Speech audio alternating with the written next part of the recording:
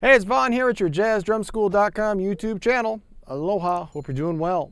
So today I want to break down for you one of my most popular drum solos here on my YouTube channel. Check it out.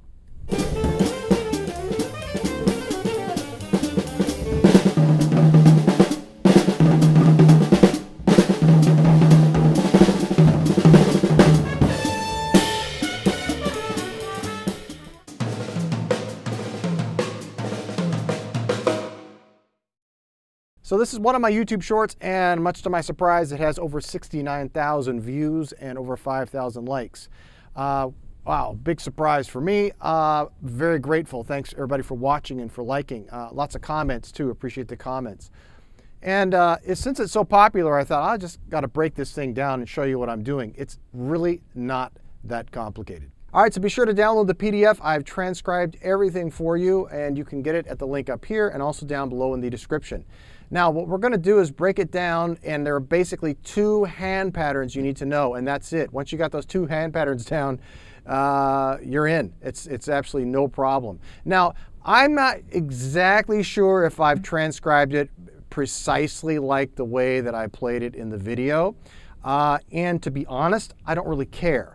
The reason why is because it's improvisation, and what's more important is that you get the concept so that you can then take it to the next level and use it in real playing situations. I'm going to show you how to do that later, so make sure you stay tuned. So basically the two hand patterns are right, left, so 16th notes followed by 2/8 notes. That's one hand pattern. The second pattern, if you go down to the second measure of the second stave, all I've got there is a 6-stroke roll or an inverted paradiddle-diddle. So right, left, right, left. That's all there is. Those are the two patterns. Once you've got those, you've got the whole thing. Now what I'm doing is I'm crossing over the bar line, so it's a hemiola. And the hemiola is like this. 1 and a 2 and 3 and 4 and a 1 and 2 and 3 and. Okay?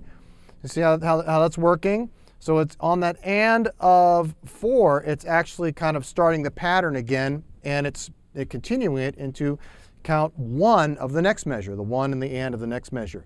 So it's a hemiola, or something that crosses over the bar line, a phrase that's longer than one measure. One of the things I'm always telling drummers to do from the get-go is to start moving your hands around the drums.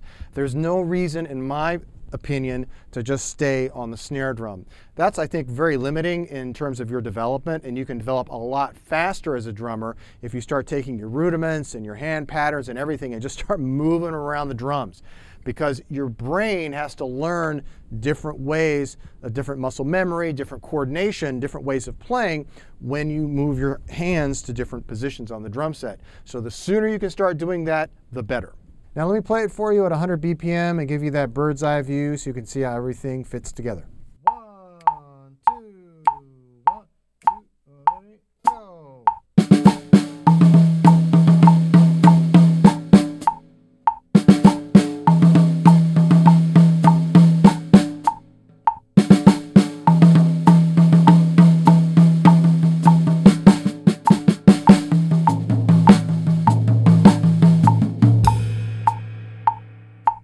Now I'm going to play it up to speed at 260 BPM. Check it out.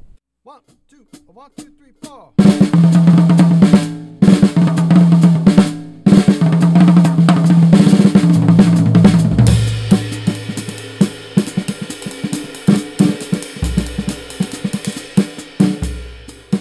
So pretty cool, yeah?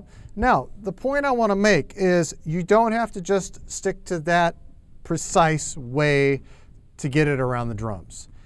What I like to do is I think of phrases. I think of kind of overall, overarching sounds or phrases when I'm playing fills and solos and things around the drums. I don't think hand patterns. I don't think specific licks starting here and ending here always, okay? So I want you to make sure you don't back yourself into that corner and get stuck there where you can't do anything else but exactly the fill that I've played. So, you know, like I said before, I don't know if this is precisely what I'm playing. I'm sure it's not. But it's in the ballpark, and it gives you an idea and a kind of a jumping off place. Now let me play for you a little bit, and I'm just going to have fun.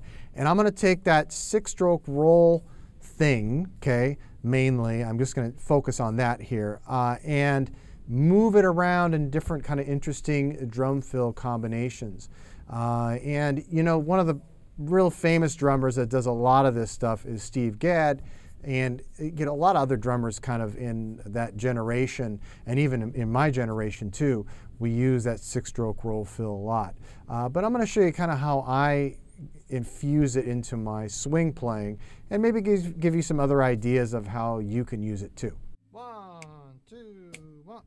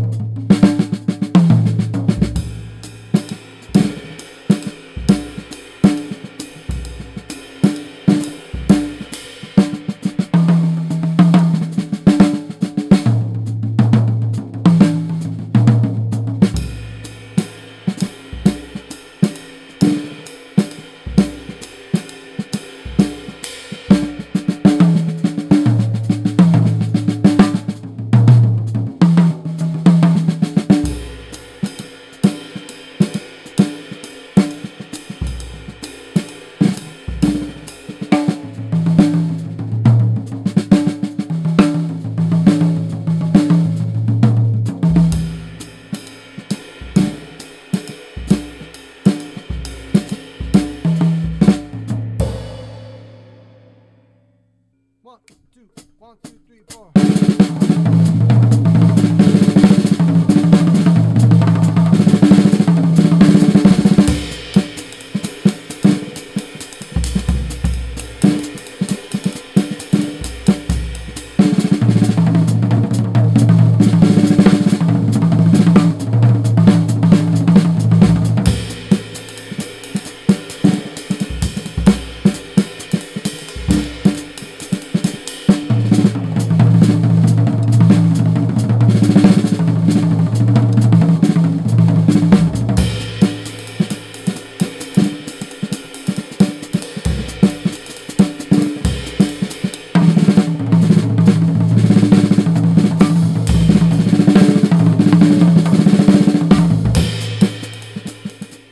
So go ahead and have fun with that and just experiment. You might have noticed that I almost always have my hi-hat going on 2 and 4, but sometimes I don't. And it's okay, because my hi-hat is actually just providing kind of rhythmic contrast. It's not a timekeeper. The time is in here, right? It's not here. So I'm really using it as rhythmic contrast. I just think it sounds cool to have that thing going on, you know, chick, chick, chick on 2 and 4, and while I'm doing other kind of intricate, more complex things with my hands. Had some folks recently asking where I get my Aloha shirts. Now I want to say, first of all, there's a big difference between a Hawaiian shirt and an Aloha shirt. This is what a typical Hawaiian shirt looks like. Gaudy, gaudy, gaudy. You put that thing on when you go to Hawaii, people are going to know for sure straight away that you are a tourist, okay? And if you wear something like this, you're going to look more local. If you want to get some local style Aloha shirts, check out the link above and also below in the description.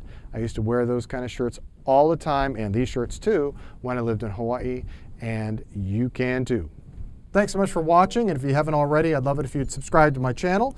Be sure to like the video if you like it. That helps it move and groove around YouTube a little easier.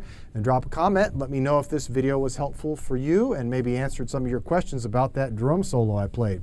Also, if you haven't become a member of my channel already, it's a great way to support this channel and the videos that I'm sharing with you on a weekly basis. It also is a great opportunity for you to get some other bennies. And if you click on the link here and down below in the description, you can go check out what those bennies are. Especially if you're on the swinging hard level, boy, you're going to get lots of really great video content and lots more coming down the pike soon. So have fun with that and keep swinging, my friend.